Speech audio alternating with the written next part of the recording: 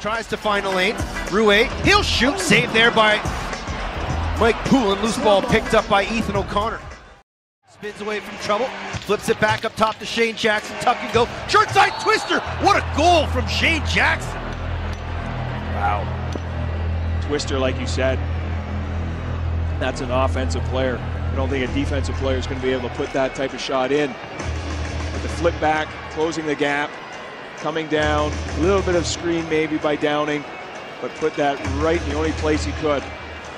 Off the post and in, little English. Bodies battling, Stotts, diagonal pass, Jerome Thompson, back to Stotts, no angle shot, he skipped it through the crease. 3 on the penalty, outside shot, shoots and scores. One too many chances for this potent Georgia Swarm power play, and Miles Thompson puts it in the back of the net, and he breaks the schneid at 7-4. Unlucky on some of the bounces there, but if you're a defensive player here, a part of this penalty killing unit, you come out of that 2 minutes even strength. Joey.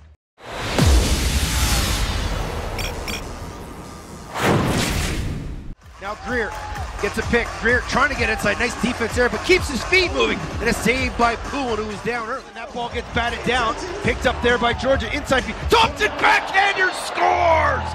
Wow! Wow is right. That's a phenomenal goal. Again, second possessions. We talked about a little bit earlier in that second quarter. The Colorado Mammoth defense turning the ball over.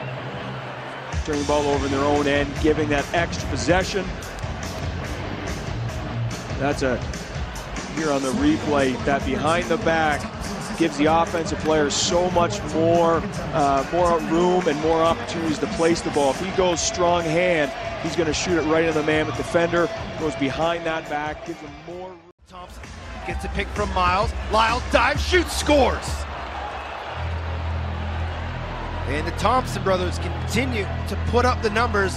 That's Lyle's third of the game, as he got the underneath position, got an angle, went airborne, and was able to put it short side on Dylan Ward, and it's a 3-goal game. Just inches away from the crease, but able to control his body in the air. One of the toughest things, I think, as a defenseman to defend is that closing that gap, moving out on a player. Lyle Thompson, what a move, split dodge, shoots, scores!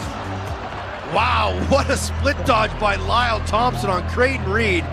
And he gets his 4th of the night, and it's 14-10.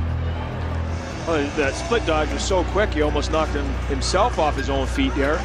But this is the one thing, ooh, that little stutter got Creighton Reed to bite on a little bit. But that's one thing as a power play offense.